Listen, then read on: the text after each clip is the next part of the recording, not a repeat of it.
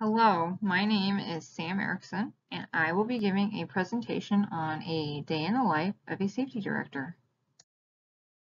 So, what do safety directors do? A safety director's main goal is to help prevent workplace injuries, illnesses, and incidents. They help facilitate this safety on job sites by developing, coordinating, and implementing occupational health policies and procedures to promote and ensure effective safety operations in the organization.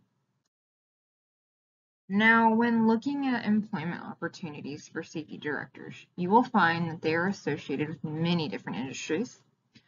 The industry that I will be discussing will be for construction and industrial settings with a focus on a construction safety director position. This work setting will typically be seen with general contractors and construction companies. From there, you will see a safety director working in both the office setting and then going out on site walks to perform internal audits on programs and verify compliance with protocols and procedures that are being utilized by the field. This particular position has a work schedule of Monday through Friday, usually with a work time of 6 a.m. to 4:30 p.m. for required time of 50 hours.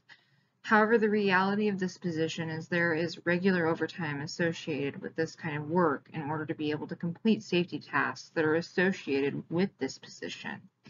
This overtime can vary dramatically depending on the work that is being conducted out in the field and what is needed from the company itself. To be eligible to seek this kind of employment, the education that would be required for this position is 5 years of experience in safety within either the construction or industrial setting, a bachelor's degree in related fields such as occupational health and safety or public health,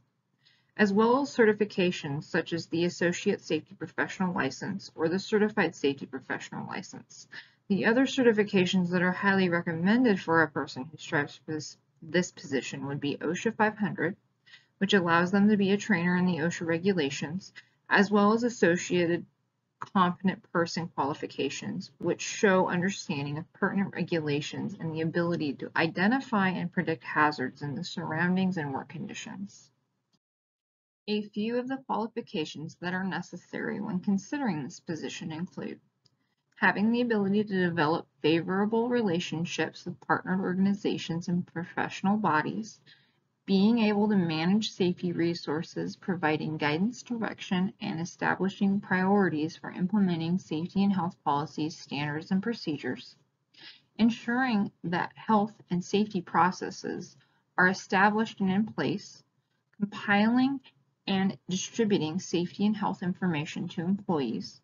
informing management of proposed safety and health recommendations, providing necessary safety training for employees, supervisors, and managers, being able to manage team workload and prioritize it according to risk and importance, assisting with the development of health and safety management plans, conducting site audits throughout the work week on a construction job site to ensure OSHA, companies, and the customer's guidelines are being followed, while performing root cause investigations on site for any near miss, first aid, or incident at the various job sites, with the added addition of driving a healthy culture of safety on site to support the delivery of these performance metrics.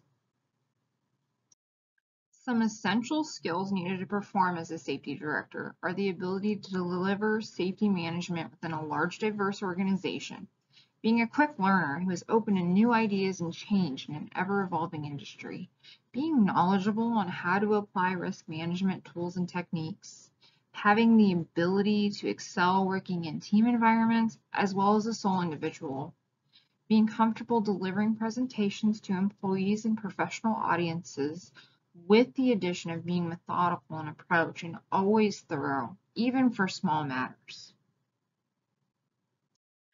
Organizations that are a great networking and educational tool for individuals in this field would be the ASSP, American Society of Safety Professionals, and the AGC Idaho, Association of General Contractors of Idaho. These organizations have many resources for education, networking, training, and advocacy for the safety professionals. Additional certifications that are not necessarily required but are highly desired in this field are the CHST, Certified Health and Safety Technician, ASP, Associate Safety Professional, or CSP, Certified Safety Professional. As with any field, there are significant pros and cons. The pros would be having the opportunity to work on a diverse range of job sites and the ability to meet people of different backgrounds and walks of life, as well as develop effective and efficient communication skills, with the top positive of this job being the actual job satisfaction of being able to help facilitate safe completion of a job task for a construction site. However, the cons can be seen in the prolonged periods of sitting at a desk working on a computer, high stress situations and high pressure job tasks, long hours that are needed to complete job tasks associated with keeping jobs moving towards completion, as well as having to deal with difficult personalities and personnel who may not see you as someone trying to help them.